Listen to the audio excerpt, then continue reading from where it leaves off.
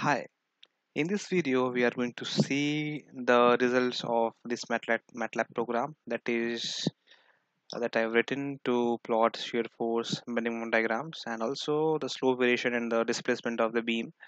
Um, Basically, simply supported beams that is subjected to various kind of loads like point loads, uniformly distributed loads, external moments. Currently, uh, we are solving a very simple specific class of the problem, but in the future I'm going to enrich this code by adding more uh, modules so that handling any kind of distributed load or solving statically indeterminate beams. So currently it solves just simply supported beams. Okay, so let's see how this code works. We first specify the length of the beam, then we specify the point loads. Okay, so in this P matrix we have each row represent a particular point load. So the first entry is the location and the second entry is the magnitude. So in this example we have 2 point loads at location point 1 and 1 with magnitude represented which is 10 kilonewtons and 50 kilonewtons respectively. This matrix U matrix stores the values or the data for the uniformly distributed load. The point 2 is the starting point, point 8 is the uh, ending point, that is to and from. So UDL start from 2 and ends at point 8 and its magnitude is 100 kilonewtons per meter. Similarly we have another UDL here. Okay, so the next information is the location of the supports. So we have two supports which are 0 and 0.8. So what we have assumed is that one of the support is on general fixed pin support and another one is a roller support, so that our problem doesn't become statically indeterminate. We are going to handle those problems in future. So the external torque here it is represented or stored in T matrix, which is location and its value in Newton meters. Another information is the properties, the material properties and the cross section properties, so as to evaluate the deflection. So all this data we store in this data in matrix, data in cell. Okay, here we are stored. Note that in the data in 4 we are using this function SFBM reaction.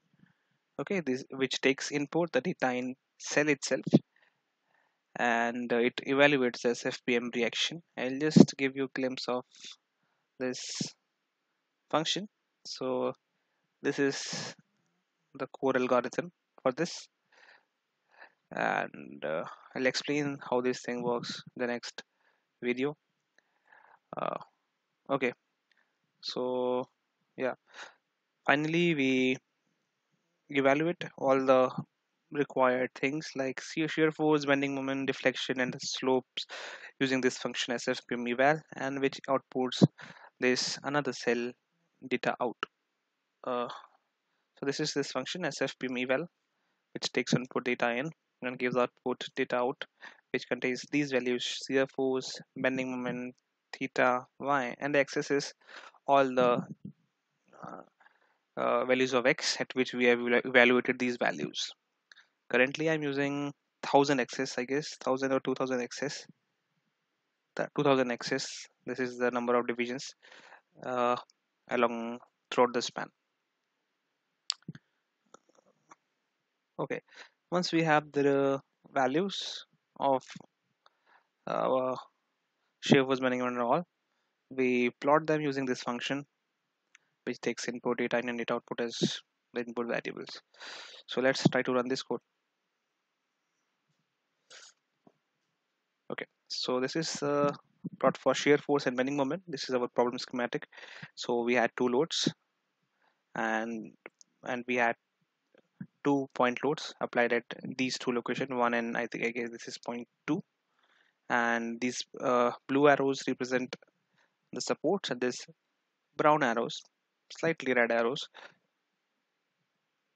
represents the external loads, external point loads, This blue arrow, arced arrow is the external moment, and these green boxes represent the uniformly distributed load.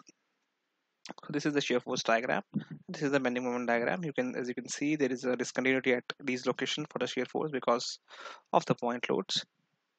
Okay, and there is discontinuity in the bending moment diagram for a external bending moment. Also, you can see where the shear force is 0, we get a stationary point for the moment. Okay, and also you can see from this plot that at all the supports, at the support there is no bending moment, and at the free end there is no bending moment. Okay, let's see the deflection plots now. Yeah, this is the slope variation, this is the displacement of the beam. So this is how the result of this problem looks. You can play with the problem, you can change it. Let's remove this load, one of the load, and let's add let's change the location of support to say 0.5, and let's add another moment at the location 1 whose magnitude is minus 82, minus 52. Okay, fine. So let's solve this problem again. Okay, so we just now have uh, single load, point load here, moment here, and this is how the variation looks like, and this is how the deflection would look like. Reflection should be 0 at supports, which it is, and